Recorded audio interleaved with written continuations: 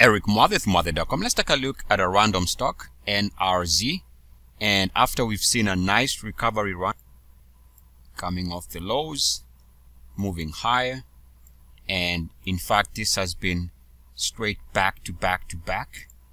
So week number 1, week number 2, number 3, number 4, and now it is working on week number 5 of back-to-back gains.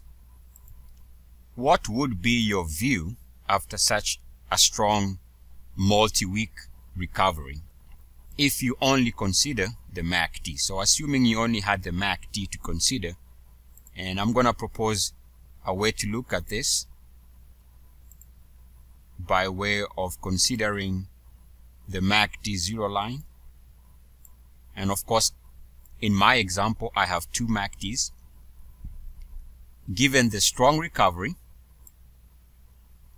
and now that one of the MACDs is coming back to test the MACD zero line,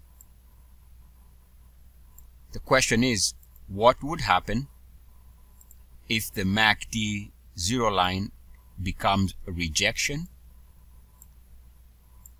and on this MACD it fails to go back above zero? In other words, what would be the implications of a failed attempt to recapture the MACD zero line?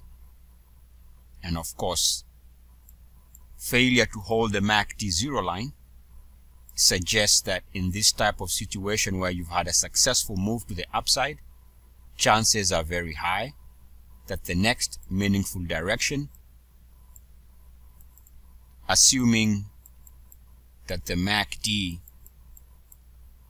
is unable to recapture the zero line,